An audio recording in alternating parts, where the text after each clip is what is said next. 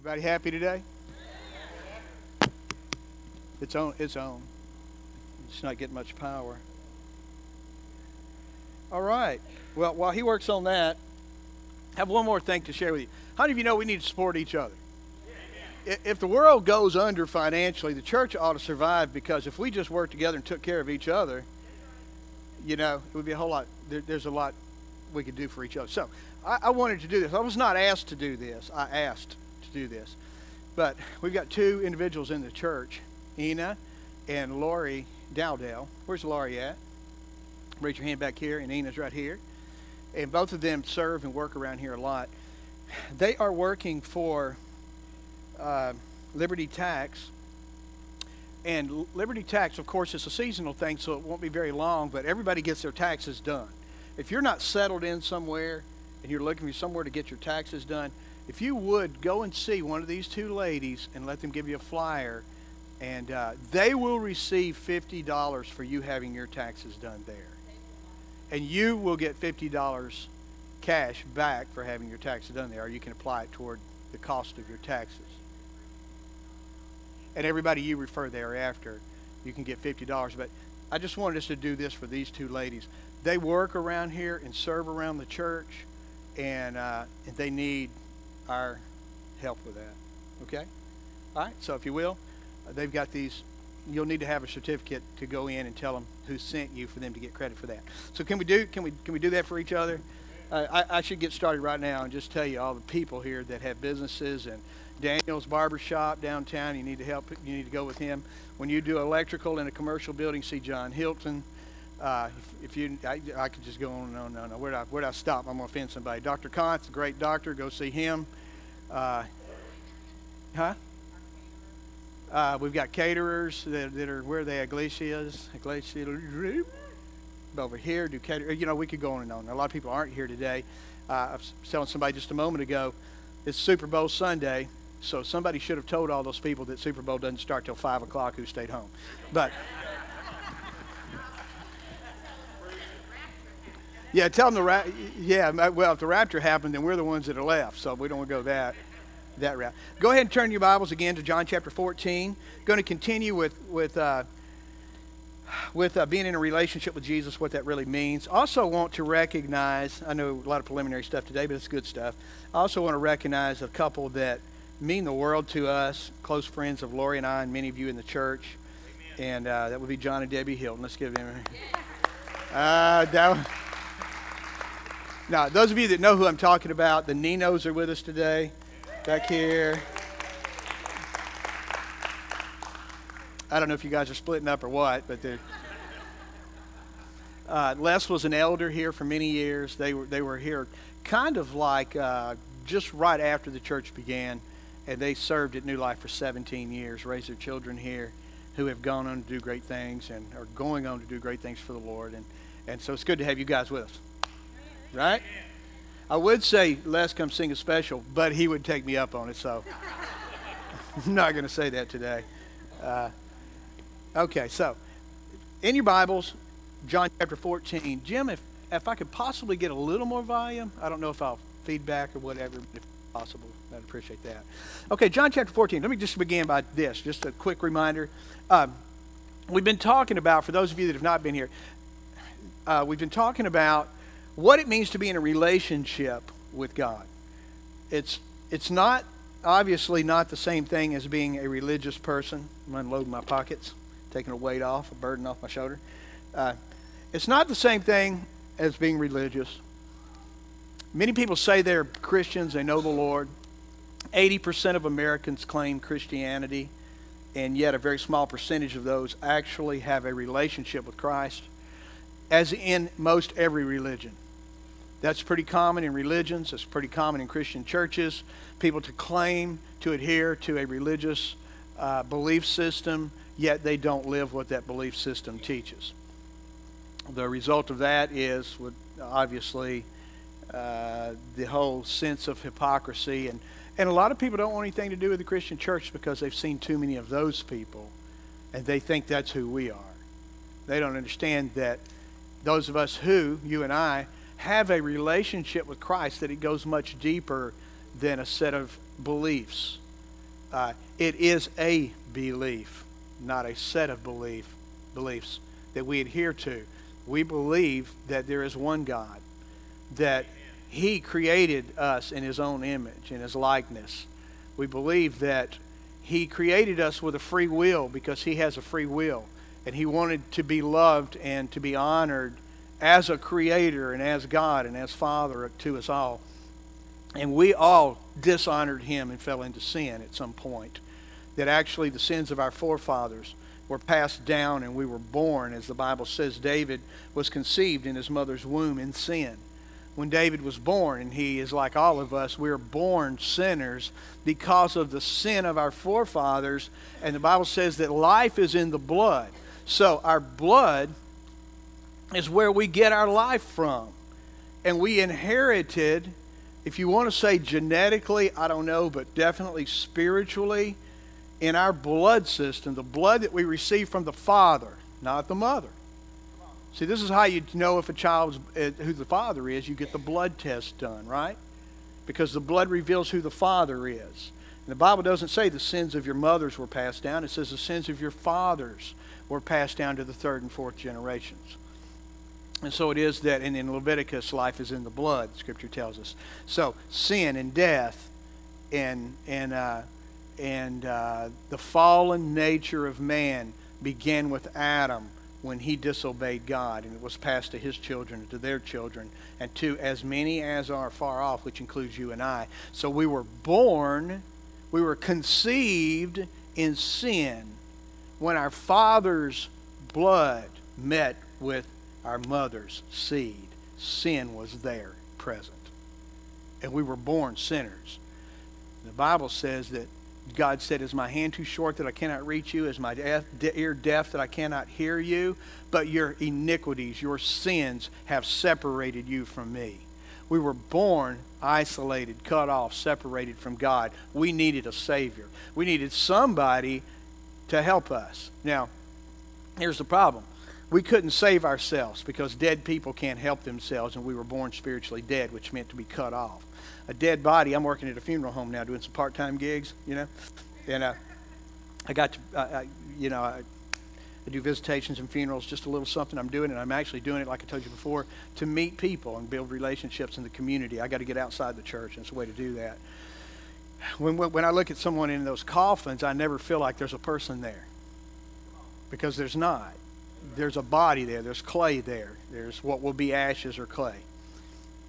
Because that body, that life has separated. Death is separation from the body. That's all death is. So spiritual death is separation from God the Father. And the Bible says that when we sinned, we died spiritually. We were cut off from our Heavenly Father. He said, if you sin to Adam, you surely shall die. And Adam sinned, and Adam died. But Adam didn't fall over dead, did he? He lived, the Bible says, to be as much as 40 or 50 years old. Things were different in that time. I mean, there's scientific evidence to explain why that happened and everything. But he continued to live. Did God not tell the truth? No, God told the truth.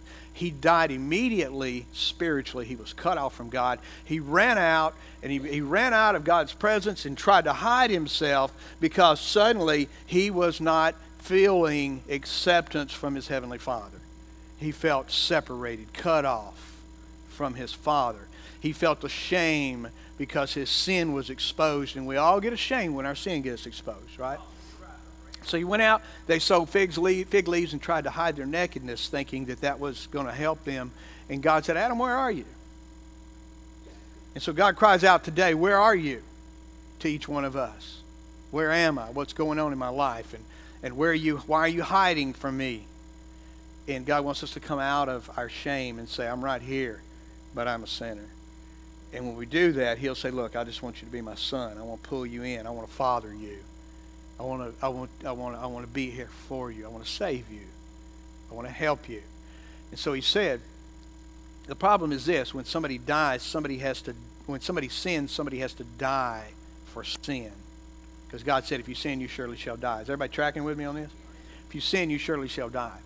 And so Adam though he lived on in his physical body and eventually did die physically, spiritually, emotionally, and physically, even though he did eventually die, he could not die for his sin to pay for his sin because he was dead spiritually.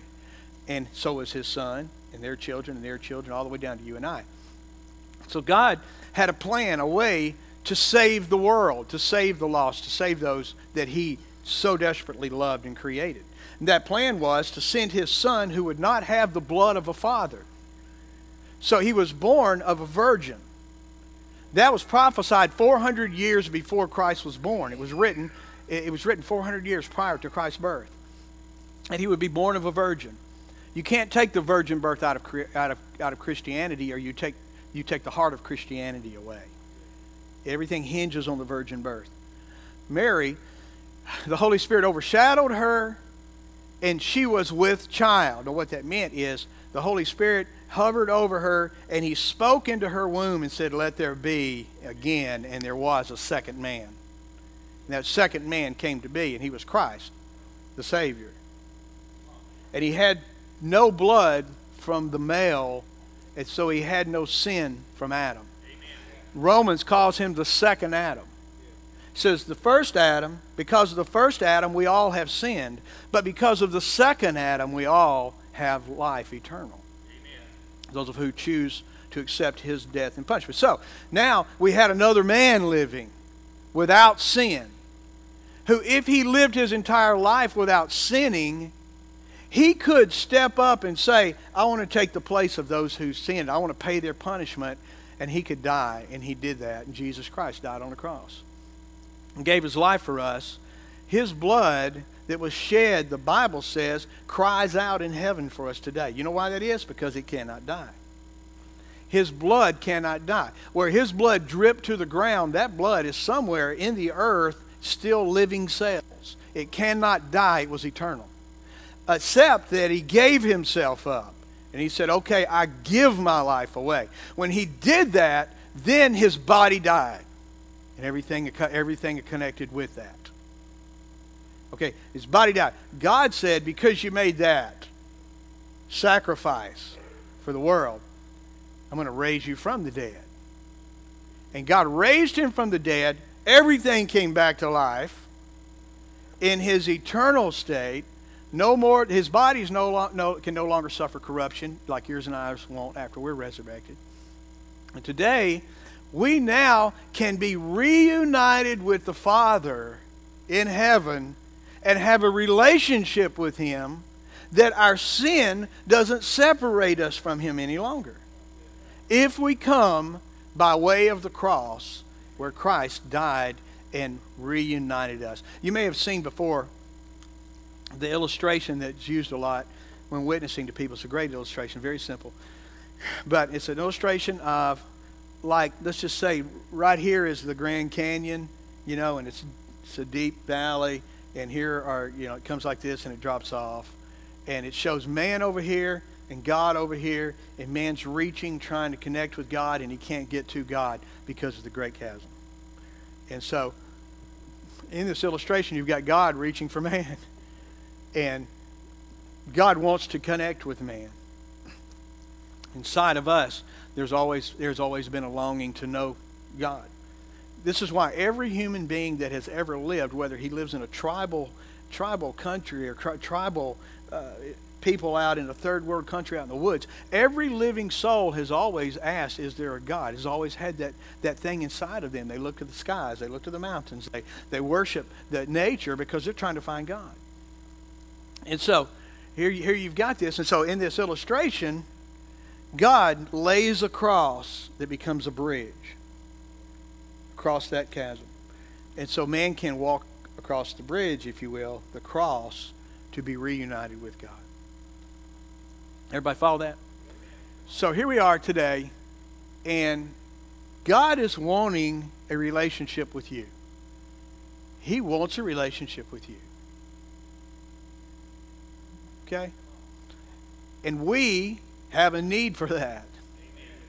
A lot of people don't realize their need for that. But we have a need for that. And so, in John chapter 14, verse 21, I've read a verse of Scripture for the last 2 weeks that we've covered this.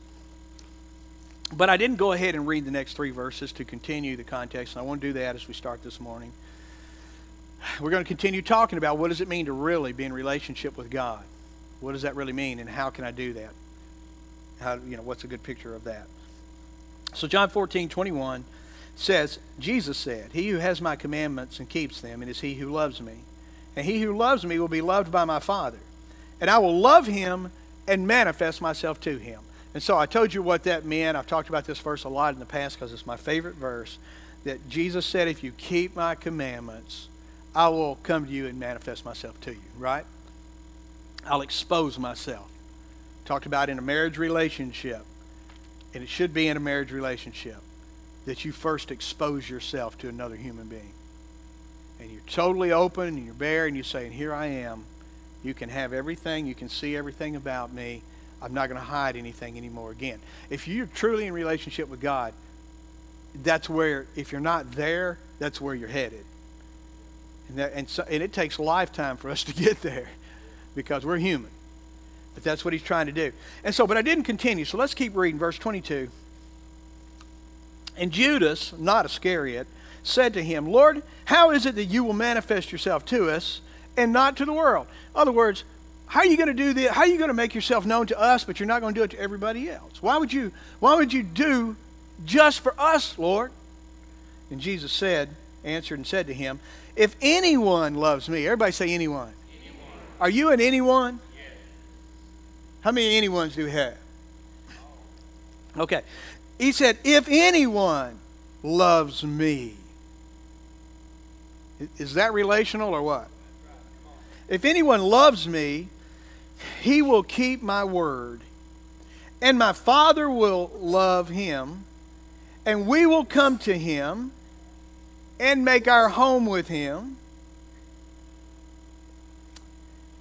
If anyone loves me, my Father will love him, and we will come to him and make our home with him. That's relationship. You see very clearly. "He who does not love me does not keep my words, and the word which you hear is not mine, but it's the Father's who sent me." Tammy gave me some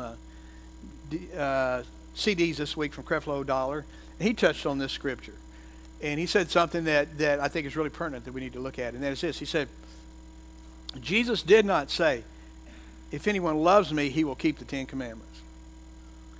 He did not say, "If anyone loves me, he will keep the 600 plus laws in the Pentateuch, the first 5 books of the Bible." He didn't say, "If somebody loves me, they will keep the 14,000 laws that the Pharisees have written up." He didn't say he didn't say any of that. He said, "If anybody loves me, he will keep my commandments." Now we understand that the 10 Commandments are his commandments, right? But they're inherent they're laden in his commandment.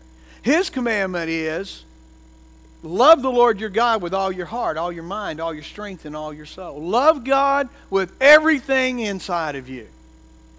Everything you have belongs to him now. Everything you are is his right to use. Everything you possess no longer belongs to you. Everything, your past is no longer your past. You don't have to feel awful about it because you gave it to him, and he's going to do something with that now. He's going to take what was meant for your harm and destruction and turn it around and make something good out of it. Love the Lord your God with all of your heart, all of your strength. That means it takes a little effort on our part. Love the Lord your God with all of your heart, all of your strength, all of your mind, all of your will, all of your soul, everything in you. Love the Lord your God and love your neighbor as yourself, right? So it's when we put God first and our neighbor, get this, on the same level as ourselves, that God will then come to us and manifest himself to us. You say, "God, what do I need to get that relationship that Sister so-and-so has? Man, she just is so full of joy. She's so full of Jesus. She talks to God all the time. She loves God. The Lord's working in her life. What do I need to get that, Father?" He said, "It's not really that hard. Just love on me and love my people." Amen. Well, that's good, Jesus, but that's too easy. I mean, certainly is there like a pyramid with some stairs I can crawl up somewhere? You know, Lord, can you give me a figure of money, and once I pay that amount of money, then I'll be in right relationship? Come on, Lord, is it $1 million? I'll work the rest of my life and give you every dime I have if eventually I can buy my way. He says, no, that's not it. He said, all I'm saying is love me and put yourself on the same plane as everybody else. It's really not so much always lifting people up in your heart as it is sometimes pushing you down in your heart. Anybody understand that? You know what? The world doesn't understand that. They don't get that. They think it's about, okay, I'm going to bring you up to my greatness. That's what John said. I must decrease that he might increase in my life. So, how do I get God to manifest himself to me? How do I get Jesus to come and become so real to me that I no longer have to work at being a Christian, make sure I prayed enough that day, covered all of my sins in my prayer, prayed for every sick person I know, read enough of my Bible, all the rules, all the expectations, all that stuff does not get God to manifest himself to you. Now, he will manifest himself to you in that stuff when you do the other first. But it's about loving him so that he can go into the, are you ready for this, inner chamber and begin to expose to you. Watch this. The Bible says, it says, to Moses he showed him his ways, but to Israel he showed them his acts. What that meant, that's a perfect picture of the church. There are so many people in the church that I'll believe when I see it. I'll believe when God does this in my life. I believe when this thing quits happening, or when I get healed of this, or God, I'll believe when you act in my situation. But to Moses, God showed him his ways.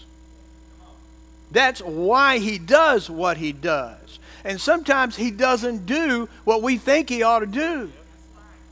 How we think he ought to do it. Because his ways are not our ways. His thoughts are not our thoughts. They're much higher than we are. He sees the end from the beginning. He knows if I do this now, and it's not time for that, it's going to lead you this direction. But if I let you sit in that cesspool a little bit longer, or circumstance, or trial a little bit longer, it's going to change and break something in you that'll change the way you're pulling. Like a car with a bad tire pulls to one side. God's got to pump that tire up in our life and get us back in alignment so we'll continue going what's eventually going to be our prosperity and success in life and our understanding and having a revelation of who he is. Anybody say amen to that? Amen. So bring that into your marriage. That's why your wife torments you, sir. No. In our stress, in our circumstances, in our relationships, and things aren't going well, and you're butting heads, and the Bible says iron sharpens iron.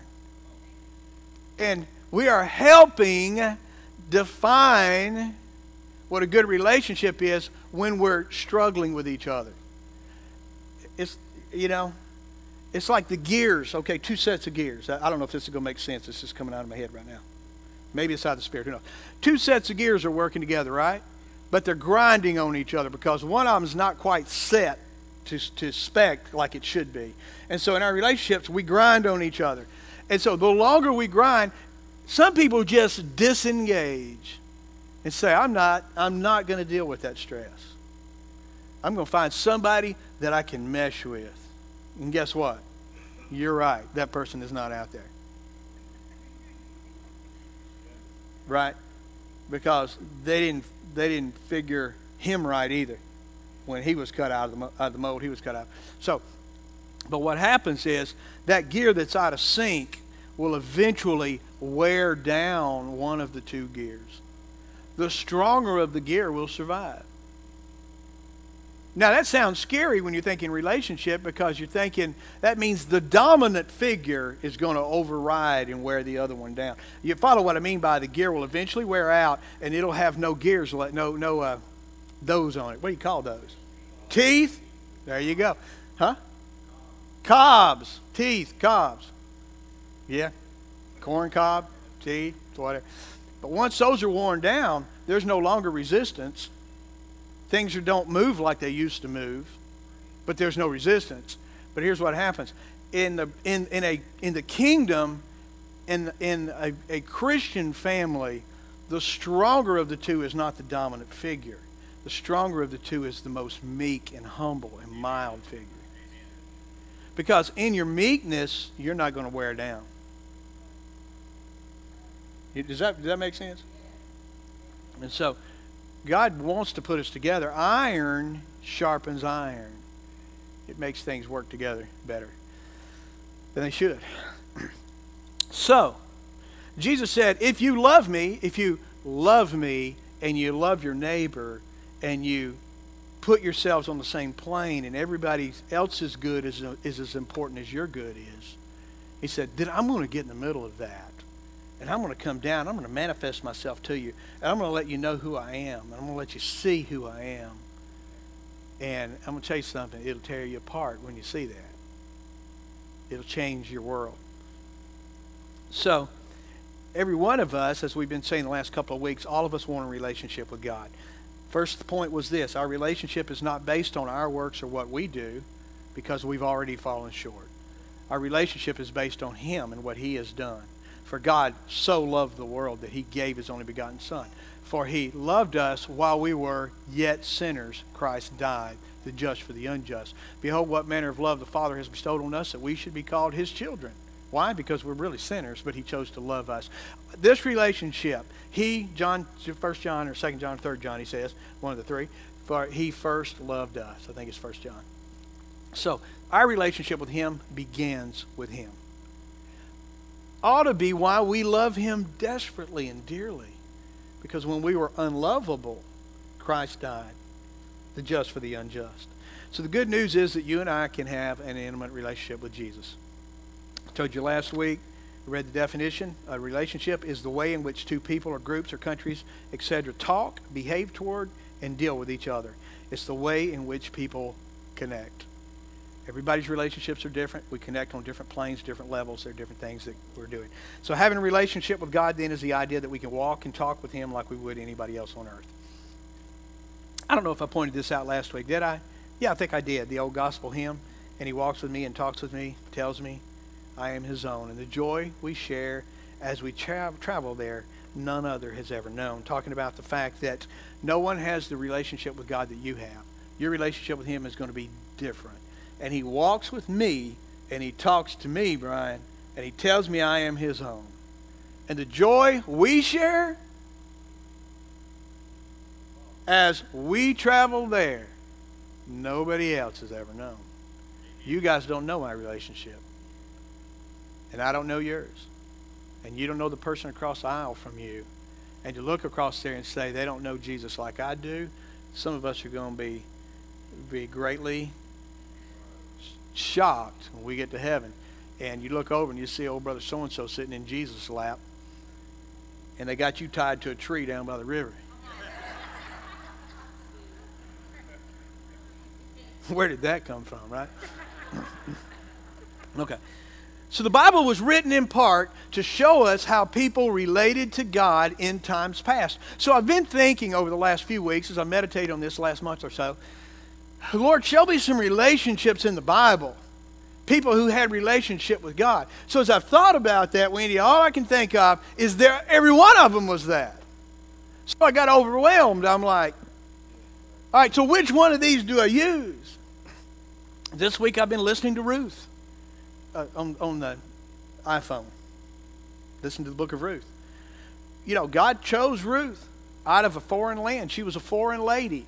She was a foreigner, alienated from the kingdom of God. And I read about Ruth, and God sent a family, if you will, where she's concerned. Actually, they went because they got out of the will of God. But this family comes to where she is. The son marries her, which brings her legally into the family of the Israelites. God's chosen people in the day. And the husband dies, father dies, everybody dies, all the men die. And Ruth And Naomi come back. And they come back to their homeland, and Naomi says, I'm a bitter woman. They said, welcome home, Naomi. And she said, don't say that to me. I'm a bitter woman. Basically, God took my husband and my 2 sons, and I'm left with nothing. But she didn't know she had something great. She had Ruth. And what she didn't know was Ruth, though her son had died, was going to carry on her family name all the way to the lineage of Christ. Amen. She didn't understand that. And so she sends her Ruth. Ruth makes a commitment. You remember the story, those of you that know the story. Ruth makes a commitment, a covenant, to stand with Naomi. And she said, your God shall be my God. Your people shall be my people. So she chooses Christ at that point, if you will. They get back to their land. They're poor. They have nothing to eat. God set apart a part of the field, if you remember from the law, that they were to leave the corners of the field and not harvest everything, so the poor and needy could actually go out and harvest the corners. They would have something to eat. That's the way God is. He always leaves something for everybody. And so Naomi sent Ruth out to harvest corners of the field, and then a man, Boaz, comes along and sees her, finds out her need and who she is, and he says, look, you don't need to be reaping here. There's a lot of crazy young men here. Get over there with the women and hang with them, and I'll make sure you get something to eat. So out of the goodness of Boaz's heart, he just says, I'm going to take care of this woman and Naomi. I'm going to help them out. So he does that. She goes back, brings in, and he gives her a lot of extra stuff, and she goes back, brings it in, says to Naomi. Naomi says, where'd you get all the food from? I ran into this man, blah, blah. And she said, guess what? He's a kinsman redeemer, which was a lot in the law. If you had a brother who was to die, and there was a brother or a near kin in the family, that nearest of kin was to take that woman to become his wife, to bear children, to carry on the name of the man who died. And so the story is, one thing leads to another. She goes in, Naomi says, you go into his house where he's at, and or where he stays. You lay down at his feet. When he wakes up, you tell him who you are and what's going on, and that you're there to serve him. And so she does that. He realizes what is happening here, that she's coming to be redeemed by him. Now that means that she will become his wife if he does this. He gives her a whole lot of barley and says, take that home, and I'll take care of some things today. So Naomi said, y'all hang out. Said, you just hang out, Ruth. This man's going to take care of it today. You know why? Because he had already said. He said, woman, he said, you don't understand the kindness that you have shown me. When he wakes up and she's at his feet. And he said, you don't never understand the kindness you've shown me. He said, you could have gone with any young man, but you chose me. Now, all of you old guys know what that meant, right? Okay. And so he said, you don't understand the kindness that you've shown me. And so the next day, he goes to the gate of the city where they do all their transactions and the court things are taken care of. He waits for the nearest of kin to come by because there's only one more. He comes by and he pulls him in. He says, come in here, we need to talk. He said, listen, he said, there's a woman here, Naomi. She's got some land she's trying to sell, and you're the nearest of kin. You get first choice at buying that. That was also a part of it. Would you like to buy the land? He said, I'll take it. And he said, well, there's a catch. He said, if you take that, there's also a daughter-in-law that comes with the deal, and you have to take her. And he said, well, I can't do that. That will mess up my inheritance as it is. You know what that means? His wife's going to beat the snot out of him.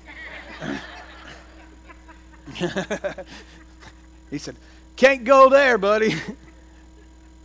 So they go through the transaction. He buys Ruth. Now, this is the best way I can put it. That's as clear as it gets. He bought her. He redeemed her. He didn't know her. And this is a picture or a type of Christ, of what he's done for all of us. We are that stranger, alienated, as Paul says, alienated from Christ, having no way to become to enter into the promises of Abraham. And yet, somebody came along who knew that we were not truly in the family, except now there was a legal avenue. There was a legal way that we could be brought in and we could become an heir of the kingdom. And the Bible says that after it happened, that there was blessing spoken over her, that he would bless the fruit of her body. And what that means is this. When Jesus came and he is our kinsman redeemer, we first had to come to him. Knowing that we're isolated, we first had to come to him. Lay down at his feet and say, I'm all yours. I'm here willing to be totally exposed and intimate with you if you will take me in and care for me. That's where we're at with Christ. And he gave all that he had. He paid the price. He had already given her large amounts of grain, of gifts, given gifts to woo her in. But get this.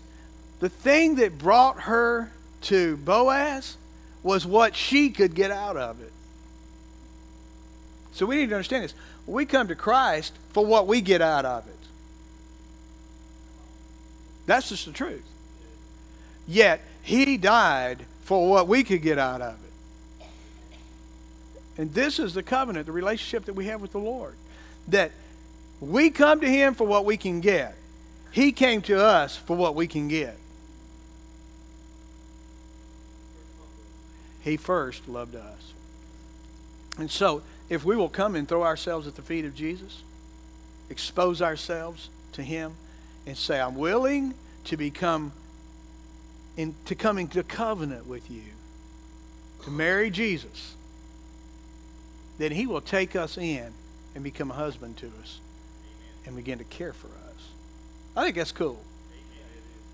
And so, and throughout the Bible, men had real relationship with God. This is not something new. Christianity is not an American religion. We haven't fallen onto something that nobody knew. Men have been in relationship with God since Adam. Enoch walked with God and was no more. Noah found grace in the eyes of the Lord. Gideon was behind the press. I mean, he was treading out, and he was hiding out, and God called to him and said, "O mighty man of valor," while he was a chicken. Why did he do that? Because God was in relationship with Gideon, and he knew his potential, and he knew his future, though Gideon didn't know it, and he knew that Gideon didn't even know that Gideon was a man of valor, and that when he was put into a battle situation, he would rise to the occasion, and he'd be the man of God he was created to be. So you may feel like a weakling and a loser right now, and you may be the person that kicks the devil in the rear end two days from now. Because it's not us, it's Christ in us who is the hope of glory. And God saw that, and God knew that about him. Abraham was called what? The friend of God. Jacob wrestled with God and had his hip dislocated, and it changed his walk. And to this very day, people around the globe speak of Israel, and they say their God is the God of Abraham, Isaac, and Jacob. But he had to be changed, and that change came when he wrestled with God. In relationships, you're going to wrestle. You're going to fight. You're going to strain. There's going to be stress. There's going to be difficulty. There's going to be time that you look up and say, "God, where are you?" And he's going to say, "I'm right here." Boom. And you go, bam, and you punch back. Listen, you hear what I'm saying? No, y'all didn't even understand that. If you're in relationship with him, you understood what I just said. It's wrestling with God. It's grabbing him around the neck and throwing him to the ground and saying, "I don't get this." Yes. And he flips you over, grabs you in the leg and goes, pop, bang, and your hip pops out, and you never walk the same again. But it's because you went into the dark place alone, in the secret place with him, and you said, "I'm not going out of this room until you answer me." Yes. Thank you, Lord. People there have always been men and women and children who have had relationships with God. Samuel, laying in his bed, trying to go to sleep, got nervous leg syndrome, sitting there laying there, can't go to bed because he's a wired up kid, and suddenly he hears God call his name. You know, God has been in relationship with people from the beginning of time. David was called a man after God's own heart. Jesus chose 12 personal disciples. Do you know there were a lot of other people that hung around Jesus that followed him? He had a huge party of people, but there were 12 that were personal to him. Well, you mean Jesus favored people? Absolutely. In his humanity, because he was human. I mean, I like all of y'all a whole lot more than I like the people down at First Baptist. I'm sorry. I ain't saying there's anything wrong with them. They're just not you. There's nothing wrong with that. He was in relationship with 12 in a way he wasn't. He was in relationship with 3 in the way he wasn't with the other 9. He had the inner circle, Peter, James, and John. He had a deep relationship with them. Then there was one who thought he was the most loved. And that was John, called John to be loved. And he said of himself many times that he was the disciple whom Jesus loved. I always get a kick out of that. You know why he said that? Because he felt so much love radiating from Jesus that he thought nobody can have the relationship I got with Jesus. Me and Jesus got a thing going on. And you know what? I dare say every one of them felt that way. Because you know why? Their relationship's not the same as your relationship. Yeah. And you ought to feel that way with Jesus. I was listening to somebody else preach or teach this week. I don't know. And it was a lady, and she was talking about when she was young, when she first got saved. And I honestly remember this too. She was embarrassed taking a shower because she just had got saved. The presence of God had become so real and tangible to her that in the shower she said, I was embarrassed that God saw me naked. Now I want you to hear what she just said. I remember those feelings myself.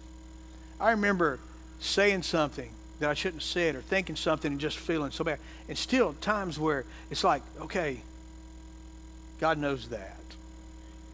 Are you in a relationship with him? I mean, is it that real to you? It can be if it's not. 2 more and I'm through this. Jesus saw Nathanael under the tree praying, and he declared, there's a man in whom there is no guile.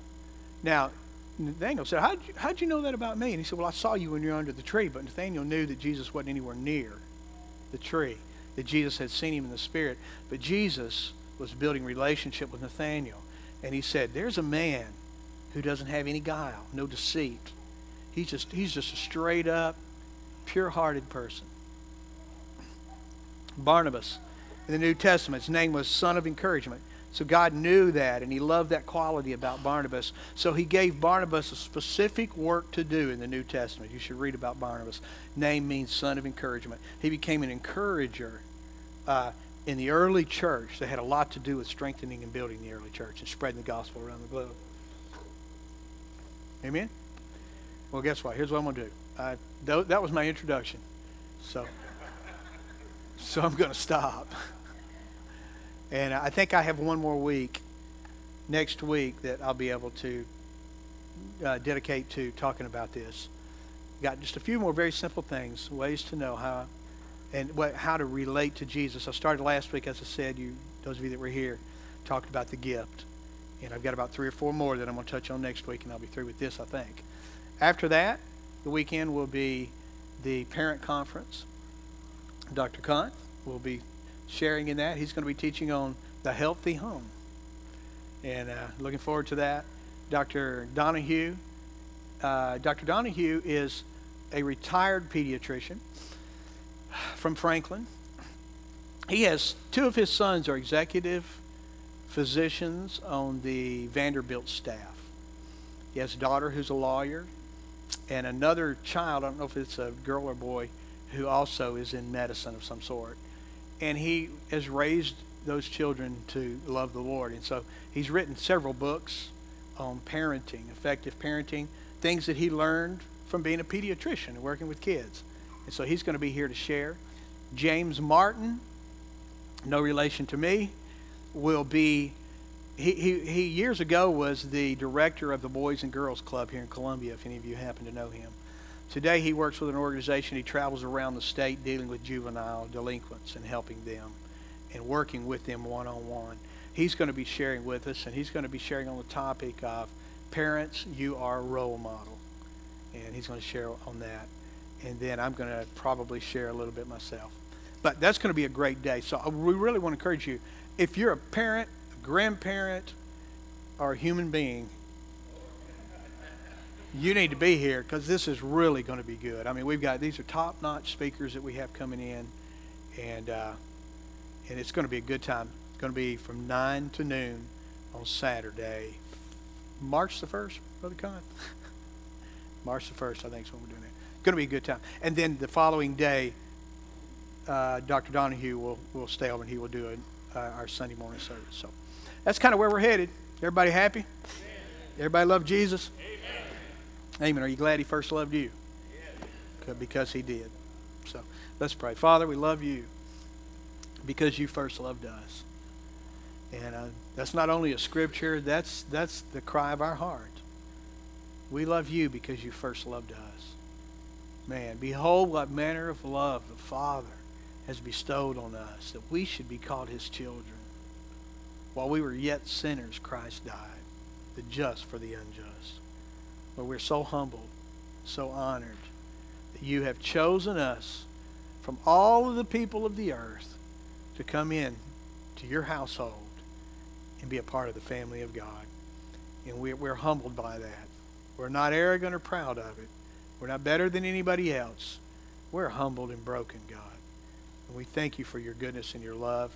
And I just pray, Father, for everyone here, that all of us, beginning with me, that we will grow deeper and deeper and deeper in our relationship with you, and we'll learn how to expose ourselves to you, to let you see who we really are in our heart.